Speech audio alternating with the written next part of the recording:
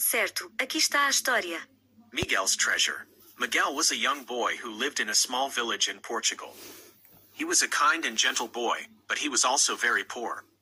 His mother was sick, and he often had to work to help support her. One day, Miguel was walking home from school when he was stopped by a group of bullies. The bullies were led by a boy named Bruno, who was the biggest and meanest boy in school. "Hey, Miguel," Bruno said. "We're going to go hunting for marmots in the forest. You're coming with us." Miguel didn't want to go, but he knew that if he didn't, Bruno would hurt him. So he agreed to go. The bullies led Miguel into the forest. They walked for hours, but they didn't see any marmots. Miguel was starting to get tired and scared. He didn't know what he was doing in the forest, and he didn't know how to get home. Finally, the bullies stopped. They were in a clearing, and there was a small, abandoned cabin in the middle of the clearing. "This is it," Bruno said. "This is where we're going to find the marmots." The bullies started to look around the cabin.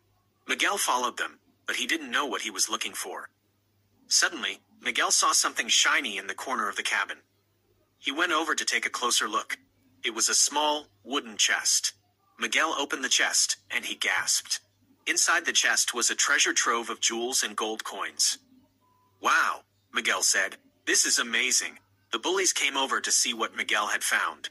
They were just as amazed as he was. "This is our lucky day," Bruno said. "We're rich." The bullies took the treasure and ran away. Miguel was left alone in the cabin. Miguel didn't know what to do. He knew that he should take the treasure home to his mother, but he was afraid of what the bullies would do if they found out. In the end, Miguel decided to take the treasure home. He knew that it would help his mother to get better. Miguel walked for hours, but he finally made it home. He showed his mother the treasure, and she was overjoyed. "This is going to change our lives," she said. Miguel's mother used the treasure to pay for her medical treatment. She got better, and Miguel was able to go to school full-time. The bullies, meanwhile, were bragging about their newfound wealth. They told everyone in school that they had found a treasure in the forest. One day, the bullies decided to go back to the forest to find more treasure. They thought that they would find even more gold and jewels. The bullies walked into the forest, but they didn't find any treasure. Instead, they found a wild deer. The deer was scared of the bullies, and it charged at them. The bullies tried to run away, but the deer was too fast. The deer knocked the bullies over a cliff. The bullies survived the fall, but they were badly injured. They had to spend a long time in the hospital. Miguel heard about what had happened to the bullies. He was glad that they had been punished for their cruelty. Miguel and his mother moved to a new town, and they lived happily ever after.